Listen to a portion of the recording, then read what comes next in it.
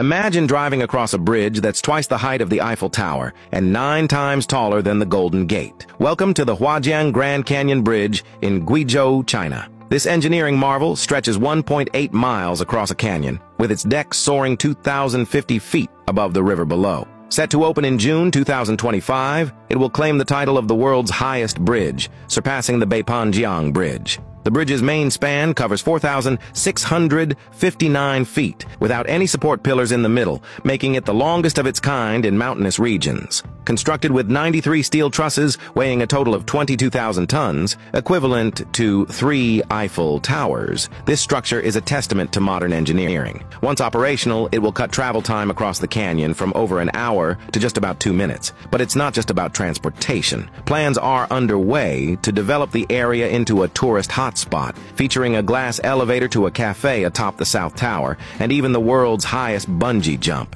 China is turning this bridge into more than just a crossing. It's becoming a destination. Would you dare to drive across or take the plunge?